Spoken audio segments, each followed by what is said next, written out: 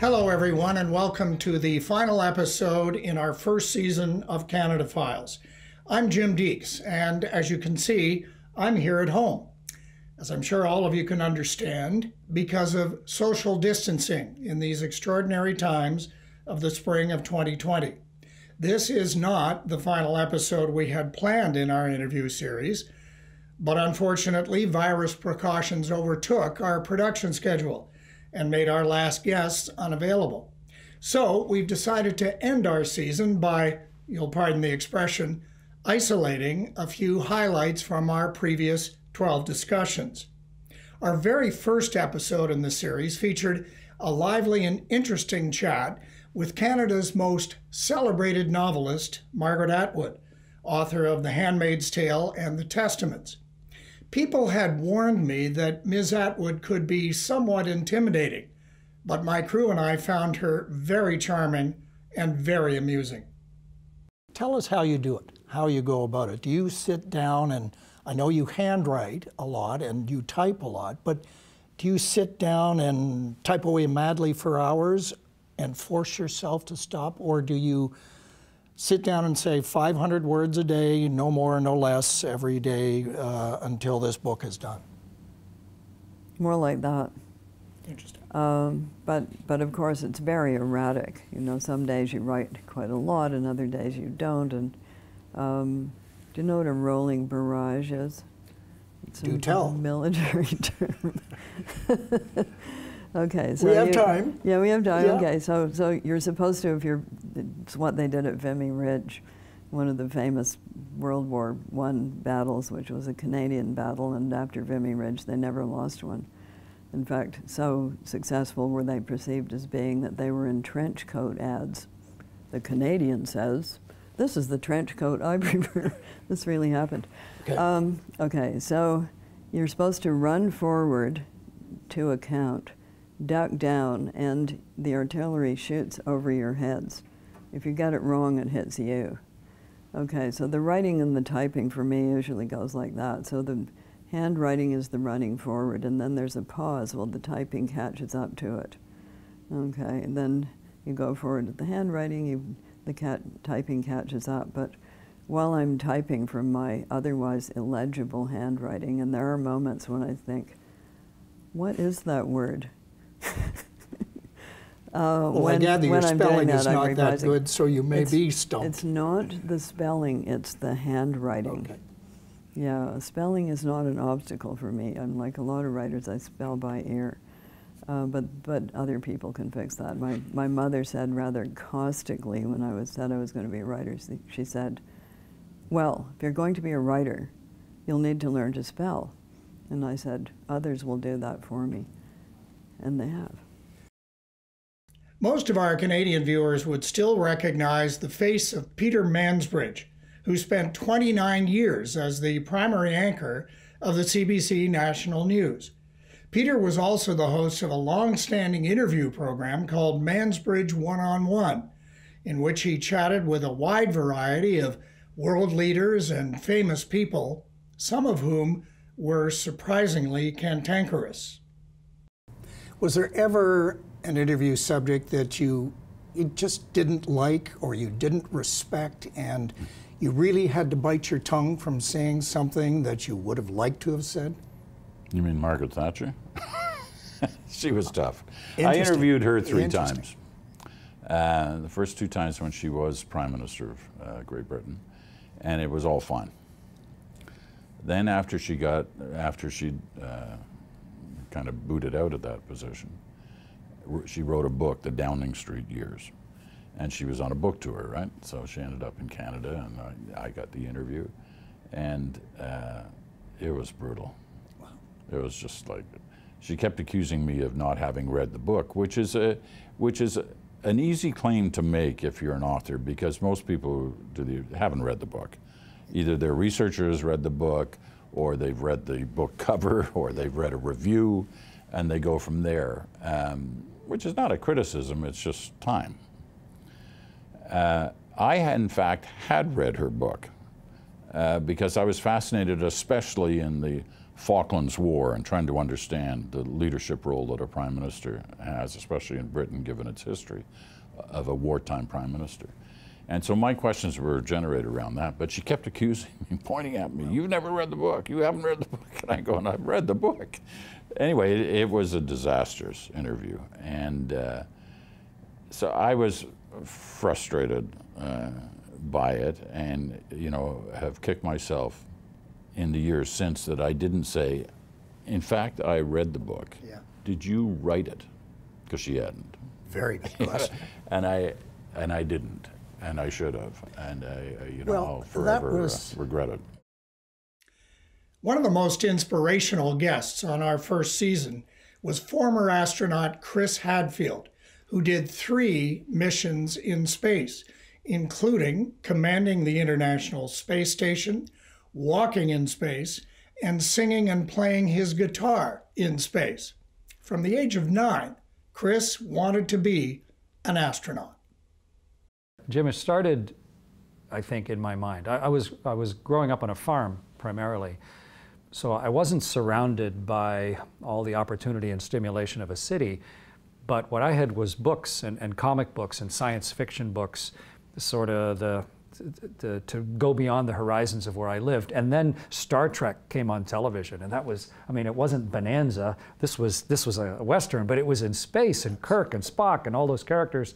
And then 2001, A Space Odyssey came out, and that was just, I went to a friend of mine's birthday party, and that combination of huge opportunity through imagination really got me fired up. But at the same time, as the firemen and the hockey players were stimulating young Canadian kids, people were starting to fly in space, for real. Yeah. And it wasn't just fantasy. But even then, how realistic was it to think that maybe one day I, a little Canadian boy here just outside of Sarnia, Ontario, could actually be an astronaut? It wasn't unrealistic. It was impossible. Yeah. Because we didn't have astronauts, right? We didn't have a space agency. Canada didn't have rocket ships. We didn't have capsules. We had none of that.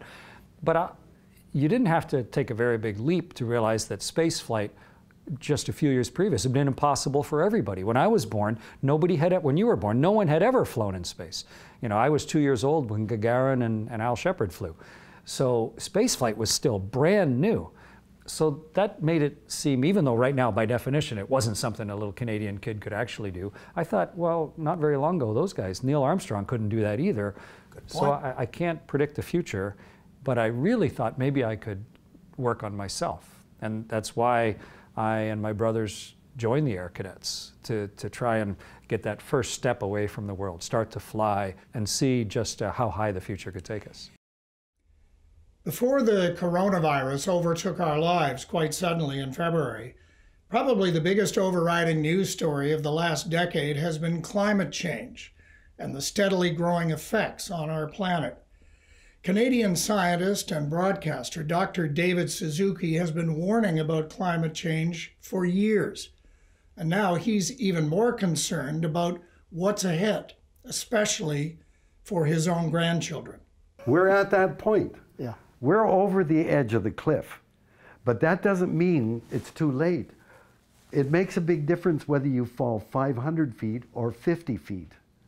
And I'm going to do everything I can to try to make it a 50-foot drop and not a 500-foot drop. But we're over the edge of the cliff. Are you ever going to retire? My wife has finally convinced me that retirement is not a word that means anything. I believe passionately in what I'm doing. It's no longer about celebrity or power or money. It's about my grandchildren. My youngest grandchildren are now 2 years old. They're twins. And when my youngest daughter was pregnant and found out she had twins, she and her husband and their child moved upstairs and lived with us for 2 years. They had the babies, and then we helped care for them. When the babies were about 5 months old, I was holding them. I mean, they're the joy of my life. I'm a twin myself. And I don't know what happened, but suddenly I just began to cry. And my wife and my daughter grabbed the babies, and they're going, "What's wrong? What's wrong?" And I just started to wail. and I was out of control because I realized those kids don't have a chance. I mean, the things that I say I believe, the science tells us they don't have a chance. And it's a terrifying thing that, but all I can do now is ensure that whatever I can do to make their life worthwhile, they're here now, they're the joy of my life, and work to try to minimize the impact of what's coming. That's all. That was an emotional moment on Canada Files. But we also found some humor, especially in our discussion with Rick Mercer, who spent over 25 years as a regular satirist and observer of life on a series of national network television shows. For a few years, one of Rick's regular segments was to interview Americans about Canadians. It was a wildly popular segment. It was made out of desperation. I was on location in Washington, D.C. one day, and it just kind of happened. I was doing streeters on the street, and I started talking about a prime minister that didn't exist and a summit that didn't exist, and people were so polite, they just went with it. And it was a very funny segment. And it was the original kind of Canadian-U.S. joke when the Americans show up at the border in July saying, "Where's the ski hill?" Right. It's the original joke. And I just kept doing that joke over and over again. The first time the segment aired, and it was obvious that it had really struck a nerve, my father called me and said, "I saw that. Promise me you'll never do that ever again." He thought it was terrible, terrible taste. But it was all in good fun.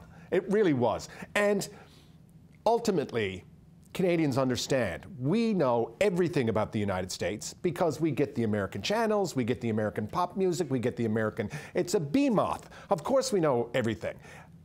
And likewise, Americans don't know anything about Canada because we're tiny compared to them. Not physically, but just in terms of population. When Ted Koppel did a piece on Talking to Americans and Good Morning America, and they all did the same thing. They all sent crews to Canada to do Talking to Canadians, to turn the tables. But they went out on the streets of Toronto and they were like, "So the President of the United States, John Wayne, is visiting Ottawa this week." And everyone went, "No, the President of the United States is not John Wayne, and if the President was here, we would know about it." And they're like, "Wow, they know everything about us." Many Canadian hockey fans vividly remember the Olympic gold medal victories of the Canadian women's hockey team in 2002 and 2006. These two tournaments really put women's hockey on the map, in part because of the intense rivalry between the Canadian and American women's teams. The captain of those Canadian teams was the very talented and articulate Cassie Campbell. How deep did that distaste for each other go? Was it just on the ice, or was it also out of the arena as well? Oh no, we didn't like each other at all.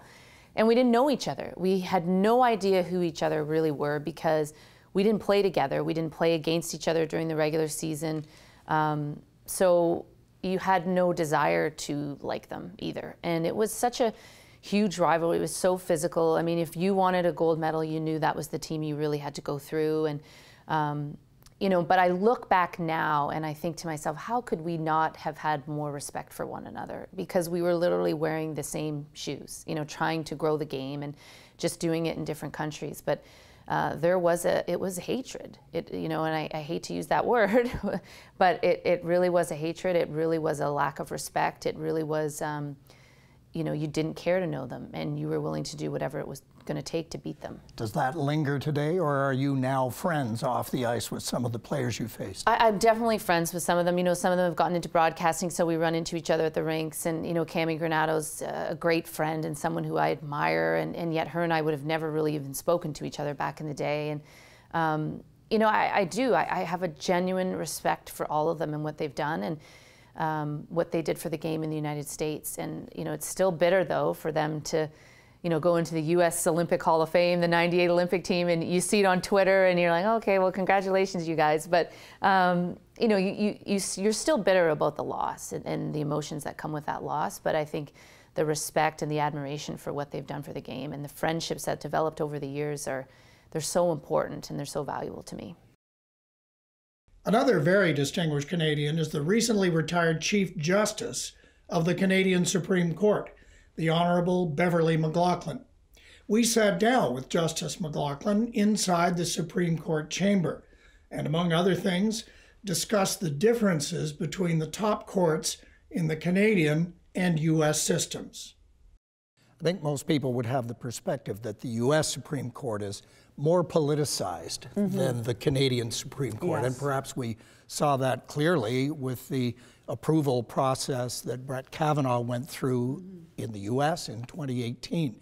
But here in Canada, is there any political influence, or do justices, once they're appointed, feel any degree of loyalty or fealty to the Prime Minister who appointed them? No, I think that the courts in Canada, and the Supreme Court in particular, prize their independence, and you can't identify a particular judge as being a protege of this party or that party, or this political view and that political view, and it's much more difficult to predict how they will vote on particular matters. Now, I do believe, in fairness, that the Supreme Court of the United States justices prize their judicial independence too, but we do know that there's been a polarization of legal philosophy and legal views on certain issues in the United States, and there is a sense in the public that conservative justices will or should vote in a conservative way on certain issues, and vice versa. Is that justifiable? Do you appreciate or admire that system, if it's more political than ours? No, I admire the institution of Supreme Court of the United States, which is a venerable institution and has contributed so much to the legal culture of the world. But personally, and I say this with great respect, I do not think it's a salutary thing for a court to be seen, or to be certainly, more politicized. Whether or not you were a teenager in the late 1960s, as I was, you're probably very familiar with the legendary rock group known simply as The Band. Robbie Robertson from Toronto was the band's lead guitarist and songwriter. And given the opportunity to meet up with him, we traveled to Los Angeles to sit down with Robbie and discuss his musical beginnings. Because when I was 16 years old, I went from Canada down to the Mississippi Delta. And at the time, in the beginning of rock and roll and everything, that was like the holy land of music down there. That's where it seemed like everybody came from. And I was extremely curious about how can this area, how can this part of the world, how can it give birth to so much music, so much great stuff, and be something that I want to be a part of. I want to bring my Canadianism into that world. So when I got down there, I was excited and full of ambition, but I soon realized that I was too inexperienced, too young, not a good enough guitar player yet, and I was from Canada. There's no Canadians in Southern rock and roll bands. That's illegal. I had to rise to an occasion here. And growing up in Canada, we have a bit of a we're from too far away. We're not from the center of where everything is happening. So it means we have to work harder, try harder, and bring some talent to the table. It was very courageous, as you mentioned. You were 16 years old, and you took a train by yourself all the way down there. I mean, looking back, you actually quit school and left home at that age. Are you amazed that you had the guts to do that then, and also that your mother let you go? That was a bit of a tough sell to my mother. But that thing of, if I don't find out, if I don't try, if I don't show up, I'll be sorry the rest of my life. Another Canadian who's lived a long time in the United States is Suzanne Craig, a distinguished investigative reporter for the New York Times. Suzanne and two colleagues won the coveted Pulitzer Prize for excellence in journalism last year for a report which alleged that Donald Trump built his fortune largely through tax fraud. I asked Suzanne about the official reaction to that report. There were a lot of people who we knew would be unhappy. In addition, we had a lot of confidential records that were involved in the story that won the Pulitzer. There was bank records and tax records. So we had a lot of discussions about it throughout, but ultimately we felt, and I guess part of it is just spending so much time with the material that we had that produced the story, we felt very confident when we went to press with the story. You know, we accused, and it was the first time the New York Times had ever done that, a sitting president of tax fraud. We felt really comfortable about that accusation and that we had the goods because we knew the material so well and we had spent so much time reporting it out that we felt confident about it. So on the one hand, you know, I think there was, you know, talk and discussion throughout the way, but as we went along, I think we just became more and more comfortable with what we had. And were you ever looking over your shoulders to see if there were people following you, or did you get any threats? Well, I'm a bit paranoid by nature, so I'm always looking over my shoulder. But we live in an interesting time in the United States right now as reporters. You know, I've been covering Trump now since not long after he announced his candidacy for president in 2016. And one thing I don't think you can ever get accustomed to is things like in our newsroom, we have to go through active shooter training now.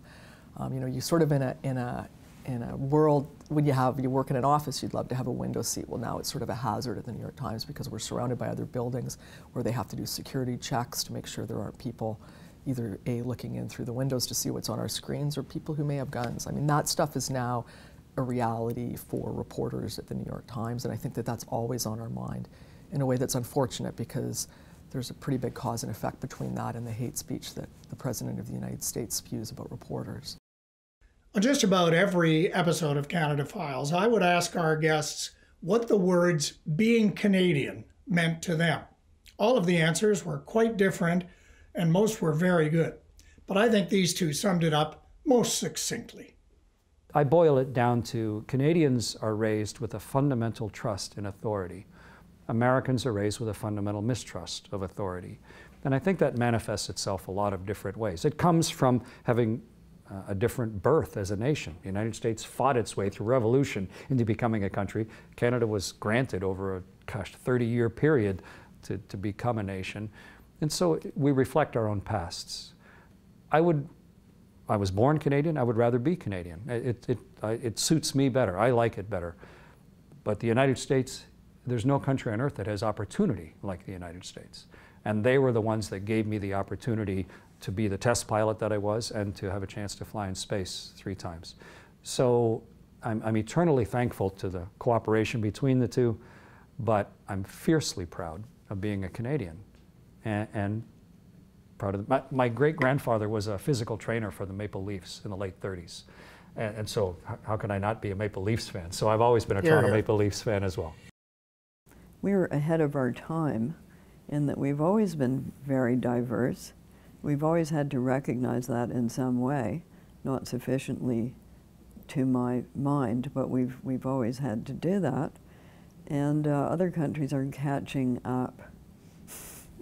Think of it that way. Good. So for a while we got disparaged because we didn't have sort of one big symbolic thing that people could point to. And I remember the magazine Saturday Night running a contest which was complete the sentence as Canadian as in as American as apple pie, etc. And the winner was as Canadian as possible under the circumstances.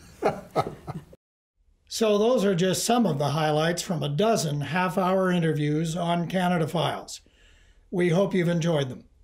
You know, the objective of our series has been to showcase some of the most interesting and successful people on our side of the border, and to remind all our viewers that we Canadians are America's best friends and most reliable partners in business and in life. And we're very grateful to all the guests who appeared on our series. You can see all of our interviews by visiting our website, canadafiles.ca, or our YouTube channel, which you can find by uploading YouTube and searching there for Canada Files. We hope that we can start producing a new season of Canada Files, but until then, stay safe, be kind to each other, and sincerely, thanks for watching.